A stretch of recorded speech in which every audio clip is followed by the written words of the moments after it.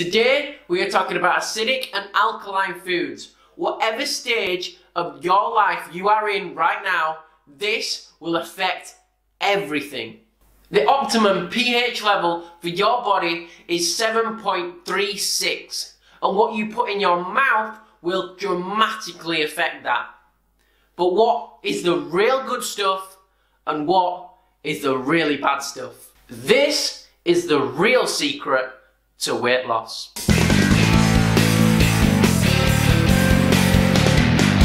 Hi, my name is Sam Woodrow and welcome to Elite Body and Mind. On this channel we improve your overall lifestyle. So if you're new here, consider subscribing down below so you can become part of the EBM community. The pH level of your body is massively important on your health. Every part of your body has a different pH requirement, but the blood affects all over your body. So I'm going to focus on that. pH stands for potential of hydrogen. In the universe, we have protons and electrons. In your body, you also have protons and electrons. If you have more protons in your cells are more acidic, and you do not want that. On a special pH scale that goes from 0 to 14, scientists can measure how acidic something is or how alkaline something is. What you have to remember is acid is below 7 and alkaline is above 7. So the more acidity, the lower the pH, but the more alkaline, the higher the pH. You are made up of billions of different cells. These cells do not perform well in an acidic environment. This is because disease can start to grow and hinder the cell's performance. When your body has a pH less than 7.36, you have less than the maximum oxygen potential in your blood. So essentially, you don't have the maximal amount of oxygen within your blood. This creates space for bacteria, mold, or viruses to develop and grow, which is exactly what happens every time you get ill. Have you ever tried to lose weight by going to the gym and then blamed it on your metabolism that nothing's happened? Well, you're kind of right, but not 100%. Let me explain. Have you ever heard the phrase, you can't outrun a bad diet? Well, here's the science behind that true statement. When you eat poorly, you reduce your pH level, which creates an acidic environment. In acidic environments, you can't get as much oxygen due to the lack of space in your blood cells.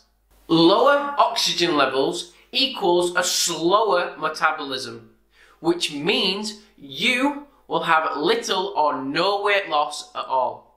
Also, if you're going to the gym and performing fast exercises, so exercises that take less than 10 seconds, otherwise known as anaerobic exercises, you are producing lactic acid within your body, which lowers your pH level even further. But your body is really smart and it has a fail-safe. What it does, it retains water and stores the acidic cells as fat cells. To do this though, the body must deplete its calcium stores, which means you are going to feel tired and much more lethargic. Over time, calcium depletion will affect your bones, your teeth, and your tissue health, which if it continues will mean you will die. This is because calcium release is the first stage in the process of movement, not something that you want to happen. The normal pH level of a human is between 6 and 7.5. But what's the real and the most major cause of the pH acidity? If your diet contains low levels of fibre, you eat a lot of meat, from non-grass-fed sources, or you eat processed and refined food, you will have a high acidic environment within your body. Your health is one of 4 keys to life's progress.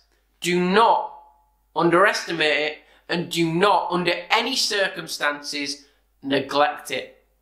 Lucky for you, you don't have to. Here are some alkaline foods that will help improve your body's pH. Mushrooms, green vegetables, and lemon water. Stop thinking you're overweight.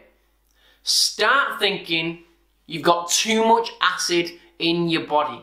The main thing that you need to remember are that green foods are great, particularly avocados.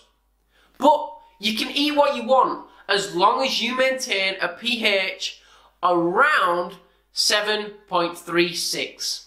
That way, you'll be fine. But how do you measure your pH? I'm glad you asked. To be honest, it's really easy and takes less than 30 seconds a day. I would recommend doing it on a regular basis, every day, and in the morning, first thing. The most accurate way is pee strips, but you can also do a saliva test.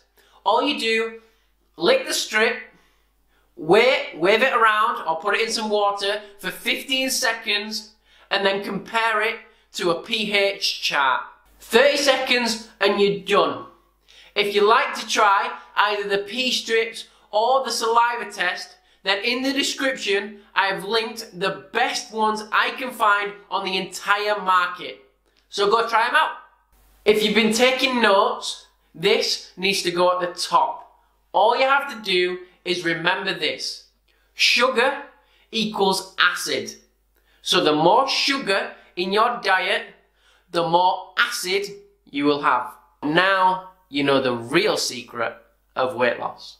If you enjoyed this video, please remember to subscribe down below and hit the bell notification so you can become part of the EBM community.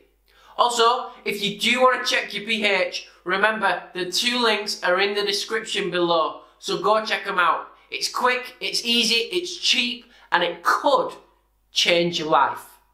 But until next time, as always, thanks for watching.